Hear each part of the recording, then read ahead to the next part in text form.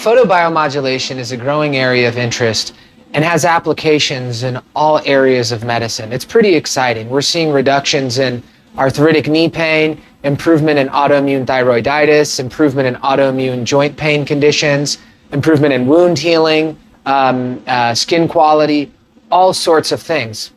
But what are the sort of settings that are needed?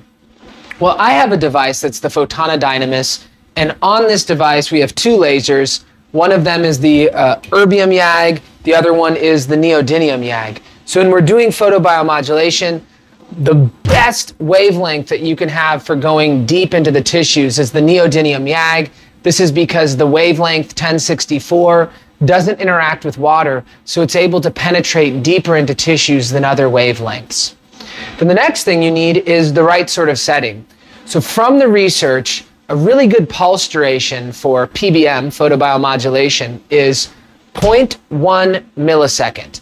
So ideally you have a device that can achieve 0.1 millisecond. The Fotona Dynamis is able to do that. And then you also need to get the right sort of fluence. Most studies that showed a positive effect had a fluence that was less than 10 joules per centimeter squared.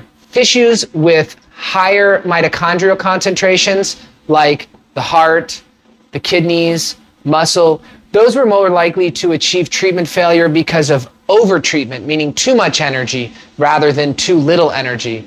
And then tissues that have relatively lower mitochondrial content, like the intestines, those tend to achieve treatment failure because of too low of dose as opposed to too high of dose. So I'll show you how you can get this on the Fotona Dynamis, because it's not easy unless you buy a special handpiece. So you can buy one of their Marco handpieces. They have preset protocols on how to use the Marco handpiece with PBM. But if you have the R33, which is going to come with the Dynamis in the base package, then you can still do photobiomodulation. Ideally, you want to use the 9mm lens. But we're going to do a little trick where on the menu, and let me zoom in here to the screen so you can see it well. So on the menu, we're going to go to neodymium YAG, we're going to go to expert. And then even though we have a 9mm lens in, I'm actually going to say it's a 4mm lens. What that is going to do is it's going to change my joules per centimeter squared.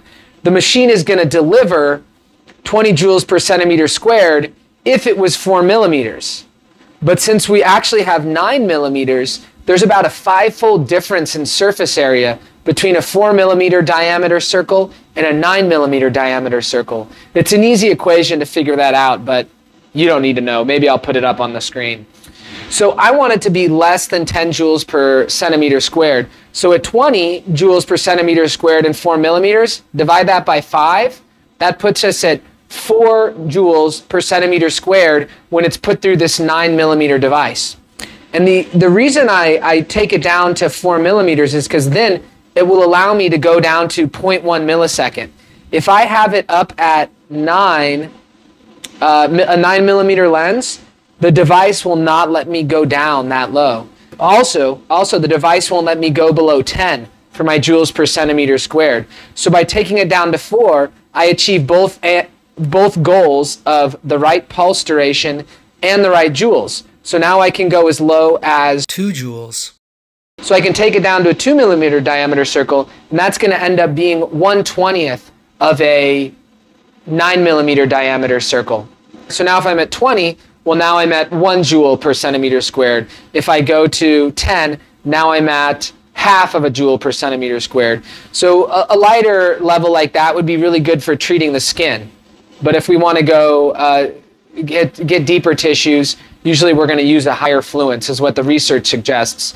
Even though fluence doesn't determine depth when we're dealing with photobiomodulation, with neodymium YAG, it's actually the wavelength that's determining depth. But the degree of stimulus that you're getting, the amount of radiance that you're getting, is related to the fluence. So there you have it. This is how you can do photobiomodulation with a Fotona Dynamis without having to buy an extra handpiece, but just using with what it comes with. Of course, you may want to consider buying that handpiece because they can be very helpful, and you can get bigger spot sizes like the 22mm spot size instead of the 9mm. You can cover more area more quickly.